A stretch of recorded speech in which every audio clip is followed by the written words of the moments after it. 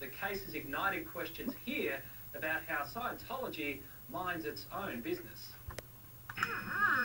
Scientology under siege. Well, in Germany, Scientology isn't recognised as a religion. In France, its leaders are facing fraud charges. In Paris, a court will decide if Scientology fraudulently manipulated a woman into handing over $36,000.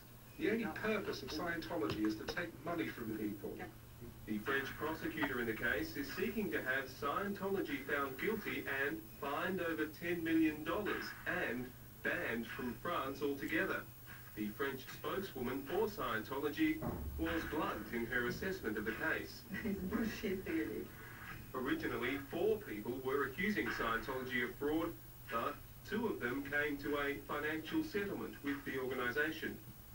The key woman at the centre of the trial says she was walking past Scientology headquarters in Paris in 1998. She was approached in the street and offered a free personality test. She was humiliated and defrauded for a long time. She bought cases full of expensive books and cassettes, all cloaked in this goal of self-improvement, to become this incredible person. Not surprisingly, the test revealed she had shortfalls, but was told Scientology had the cure.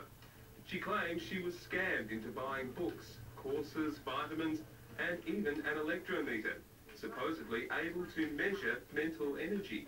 Recall a moment of stress. Good. So then you thought of that something there, right? Yeah. Good. What we say is simple. Do we continue to allow an organisation to make a lot of money by using reprehensible, fraudulent techniques? Scientology says the case is one of religious discrimination, not the alleged fraud leading to members handing over their life savings. There's no witch hunt. France respects freedom, but even with religious freedom, France can't ignore people breaking the law. If you have religious freedom, you can't do things that are above the law.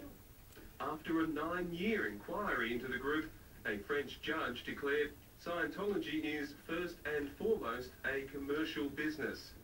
Prosecutors allege the director of Scientology in France, Alain Rosenberg, and 6 other top officials prey on vulnerable would-be followers with the goal of seizing their fortune by exerting a psychological hold. We were contacted by a woman here who claims she was recruited by Scientology as a child and manipulated to hand over vast sums of money. Now, when we contacted Scientology seeking a response to her claims, they told us she'd signed a confidentiality contract with them, and they sent their lawyers scurrying off to court seeking an injunction on our story. But that's not why we're not showing you her interview. You see, her family contacted us asking us not to air the interview, and we agree with them. Her best interests should come first. This is a tragic case. Time and time again, we hear of these sorts of tactics being used. Federal Senator Nick Xenophon says it's time to re-examine Scientology's claims as a religion and to change the laws to force the group to start paying tax. We need to have a closer look at those laws, because I think there's a lot of community concern that an organisation such as Scientology gets the huge benefits of having a tax-exempt status as a religion. Historically, they brand anyone who questions their organisation as religious bigots. This is not about religious bigotry. This is about accountability.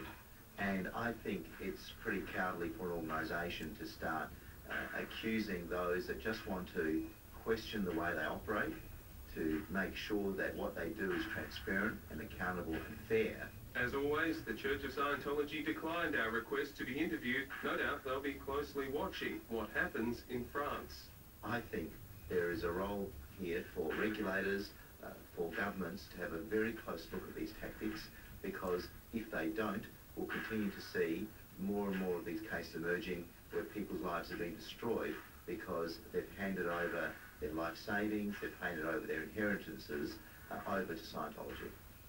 Now, this afternoon, a court ruled against Scientology in its attempt to stop us airing an interview with one of its ex-members. The church has also been ordered to pay Channel 7's costs. And as Bryan Seymour said, we've decided not to air that interview after the woman's family contacted us. Coming up soon...